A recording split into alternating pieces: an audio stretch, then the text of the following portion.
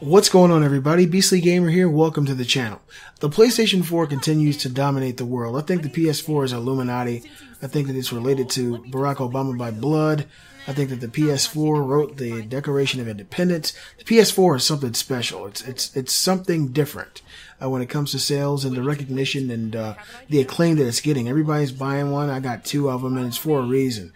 Unfortunately, there are a lot of bystanders in this situation, and Microsoft happens to be one of them. They are losing badly in the sales department and even in software sales. There's an article on GameSpot.com. I'll drop a link in the description. Ubisoft's Xbox One games still not outselling the Xbox 360's. PlayStation 4 editions of Ubisoft games outperform both Microsoft consoles combined. Microsoft has revealed that its Xbox One games are still not outselling those released on Microsoft's last-gen platform, the Xbox 360.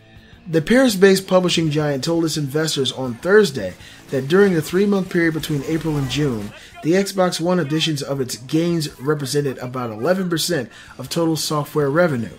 By comparison, the Xbox 360 also represented about 11% of Ubisoft's game sales, as did the PlayStation 3.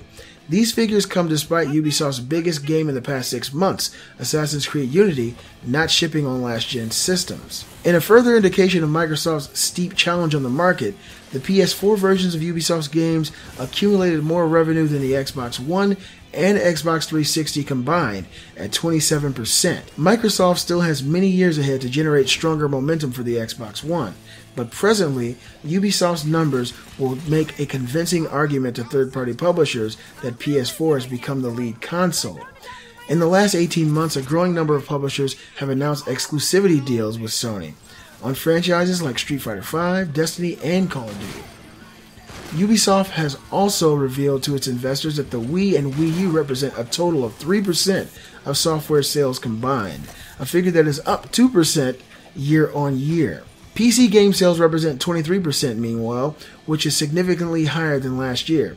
Overall, Ubisoft's executive team announced a sharp plunge in revenue for the quarter, down 73% to $103 million. This figure was nonetheless higher than Ubisoft had projected. So what does this mean? This means that Ubisoft's sales on the Xbox One and the Xbox 360 are 22% across the board, and that the PS4 accounts for 27% between the months of April and June of 2015. PS4 is dominating. There are a lot of people who don't think that. There are a lot of people who do not want to see that. But it's pretty self-evident that the PS4 is really, really a magical system this generation. I think that it's going to... I don't know if it's possible at this point that the Xbox One could come out on top. I think their price drop is going to help them quite a bit. I think the fall of this year is going to help them out tremendously. They've got some great games coming out in the remainder of the year, and Sony doesn't have anything really worth mentioning lined up for the end of the year. You guys let me know what you think about this. Do you think this is going to change? What do you think Microsoft has to do to change this? Because for the simple fact, the Xbox One is only getting 11% of Ubisoft sales in 3 months when the PS4 is doing 27%. Imagine how this looks to other devs. If we could be a fly on the wall in one of their offices, the PS4 is probably doing this everywhere.